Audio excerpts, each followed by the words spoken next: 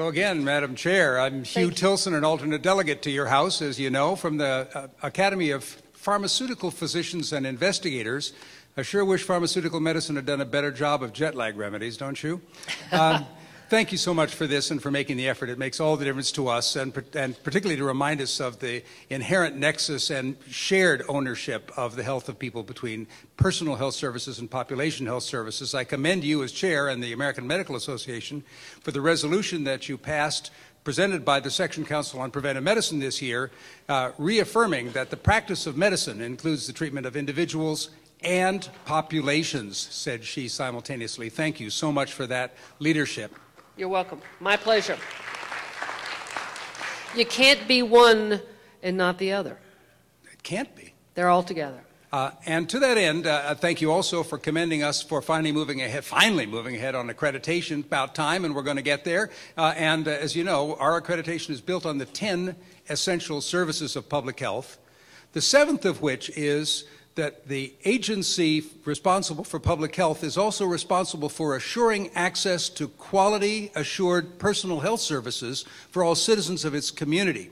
We're working hard on those metrics to be sure that we can identify how the local health department is interacting with its local medical community. Maybe you'd opine on that briefly, and at very least I know you will accept my invitation to opine more publicly once those metrics get out there.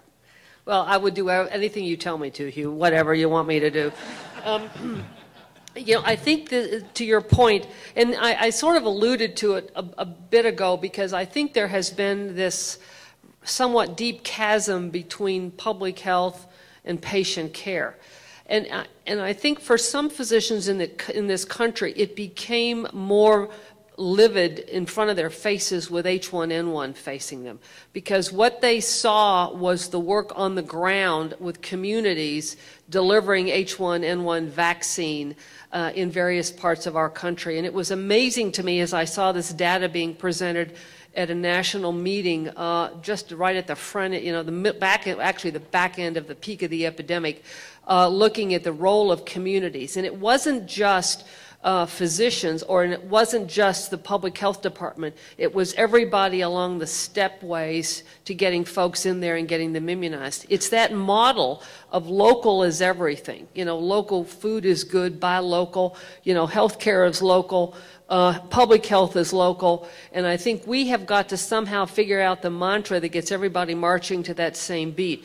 You know, at the same time, I think even in our own community today, there is the lack of ability or recognition that that practitioner on the front line may be the first person to see the first case of something which for the rest of the country becomes very significant in our very mobile world in which we all live right now.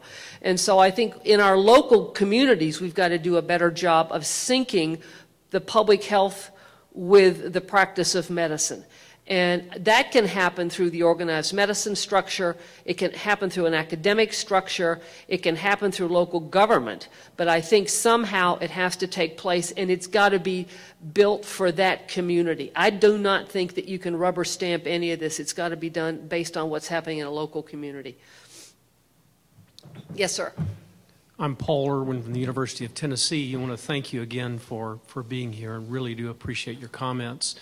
I'm curious as to how the AMA is responding to the enormous change in the political landscape from last year's election, the majority of whom seem to want to do everything that they can to reverse or to overturn the Affordable Care Act.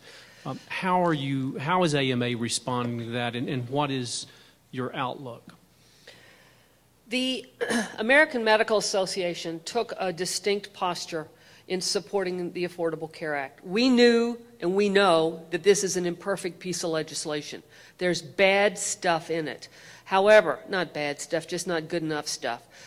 The bottom line here, to do nothing, to say, no, we're not going to support this, would have been the worst possible thing for this country. And I would stand by that to my dying day. Now, having said that, our role going forward has been we have got to change some of the things within the legislation that are not good for medicine and not good for patients and not good for the healthcare delivery systems that deliver them. And those are the things we can change. There are things that need to be changed about medical liability reform. But we've been fighting this battle for decades, but we're in a much better place now than we've been in a long time. Thankfully, due to the relationship of the American Medical Association and with members on both sides of the aisle in Congress. And there's some new legislation now coming out that will hopefully do that, because medical liability in this country, defensive medicine, probably costs somewhere between $150 and $180 billion a year. There's a lot of health care that can be delivered for $150 billion a year in this country. So that's one of them. Medicare payment reform, a huge issue.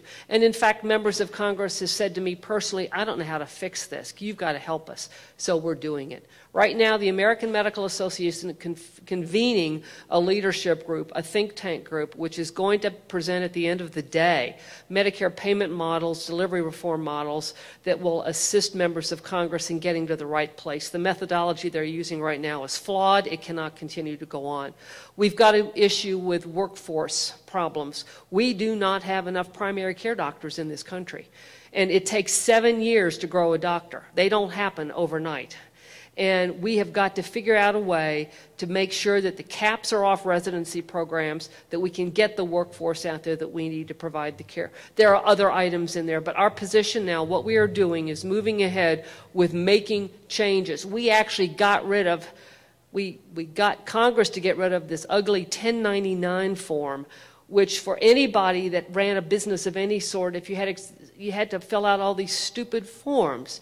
Well, you know, that was crazy. It was a little extra money. You know, I think it was, I don't know how many billion of dollars. It's a lot of money. But we managed to get that out of the legislation because it was stupid. And, you know, sometimes it's important to get rid of stupid things, and it was stupid. So we managed to get rid of that. But the problem we've got, and everybody has to realize, the pie is only so big. And, you know, you don't want to take from one place and put it to the other because it's important in both places. What we've got to do in this country is that we have got to get control of the costs of care. And that can only come by partnerships between all those entities involved in delivering care. The prevention piece, if we can prevent disease, it's sure a lot more cost effective than it is in treating disease on the back end, which is what we've always been doing.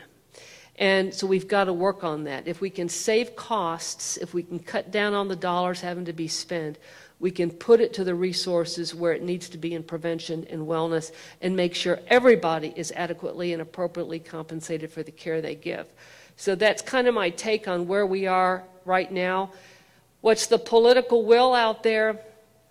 I think with the political party in power now in the House, there has been enough sand thrown into the gears to slow everything down.